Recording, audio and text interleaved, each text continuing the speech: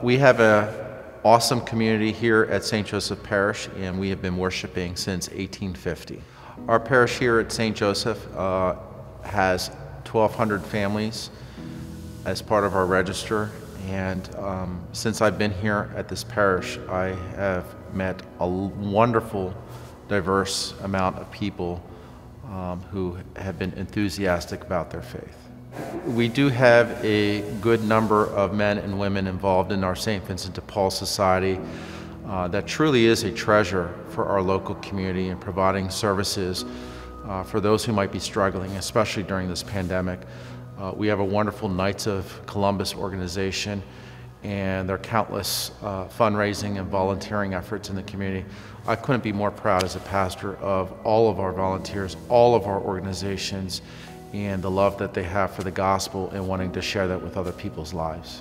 It's very important to our local community to be a presence here in the Dallastown Red Line area and the surrounding areas, especially during this time of the pandemic, the desire for people to find their anchor in Christ.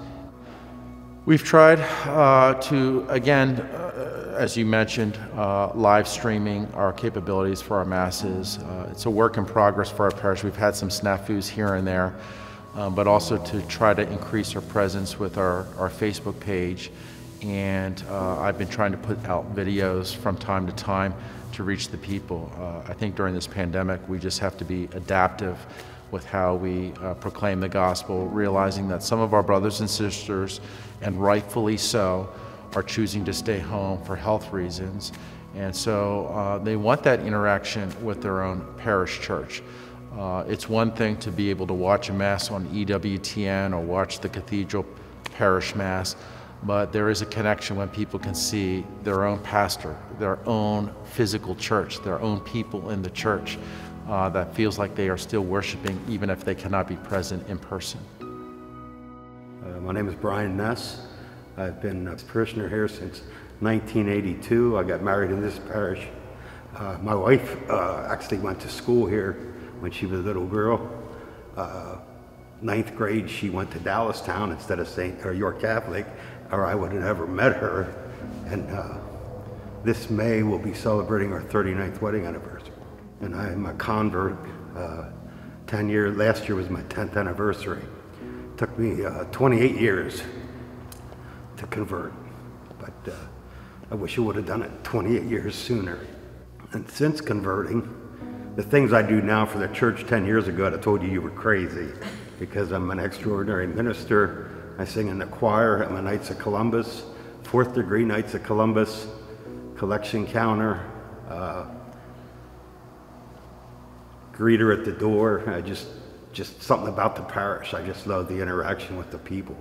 We have a great parish here at Dallastown. Well, it was always something missing, if you can understand that.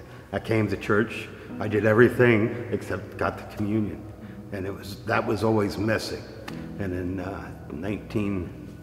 what would it have been?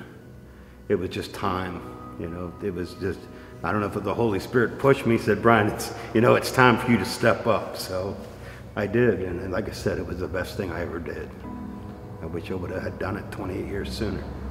We raised our boys Catholic, just for raising them and bringing them here religiously, because mom said so, you know, one of them deals. And but we always came all the time.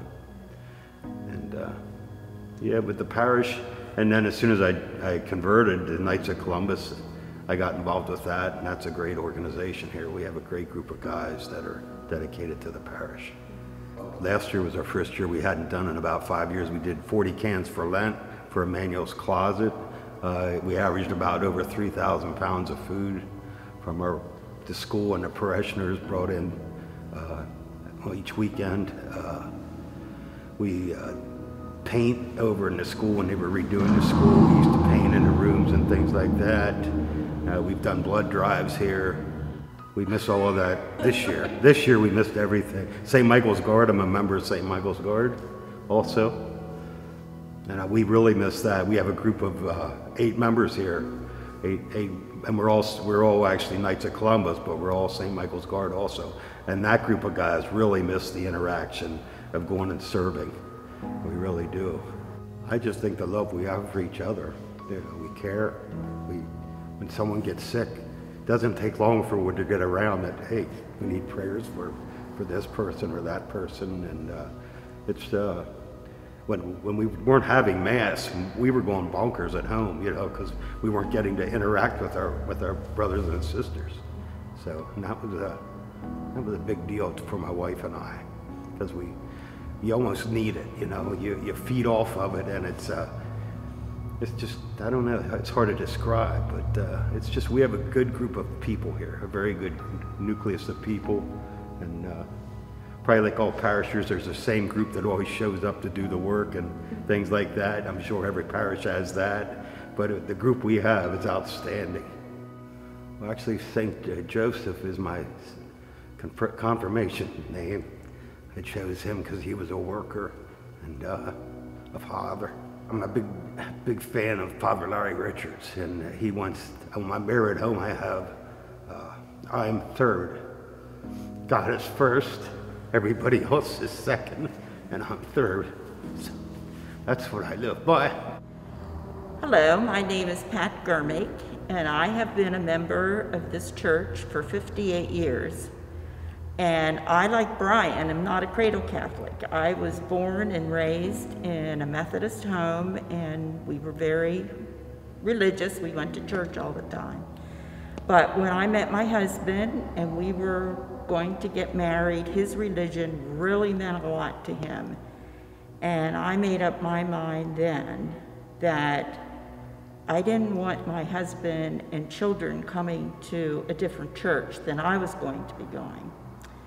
Well, I started coming to church with him, and I loved it. I loved the organization of it. It was not just haphazard, and I loved all that. I started out as a Eucharistic minister. Also, when the women, way back when the women were just, I was one of the first women, and we got to the point in this church that we had no music. There was no music. For a while, there was a guitar player. And I would sit up here, and it was killing me because I knew I could play the piano and the organ, and I thought, what should I do? So I decided, my profession is nursing. So I worked full time, and I had 3 children. So it was real hard to work that all in, but I still felt we had a need, and we started with 1 or 2 people. And as I grew in the ministry, the people, the choir that Brian is so much a part of, it's the most wonderful group of people I've ever met. I've been doing this for, I think, about 24 years. And that group of people are they're just wonderful. It's like he said, everybody is just willing to give their time and talents, and 90% of those people do not read a note of music, but let me tell you, the Holy Spirit is in that choir loft, and there are beautiful sounds that come out of there, because nobody is a prima donna that thinks they have to out-sing the other person. So they sing together.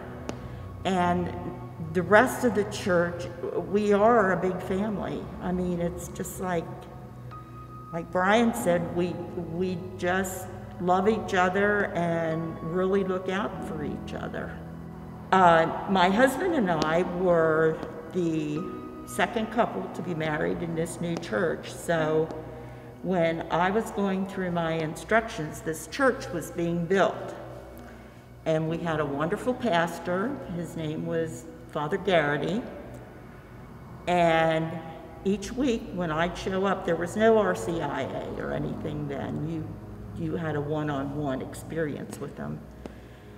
And I'd find out what went on that week and what they ordered and what they were doing, and it was a whole lot of fun. So I feel like I was in on the groundwork of the church. For our parish and our patron saint of St. Joseph means a lot for us, and especially for this year of St. Joseph that Pope Francis has dedicated to him. It gives a special meaning to us, especially after the difficult 2020 year that we've been through.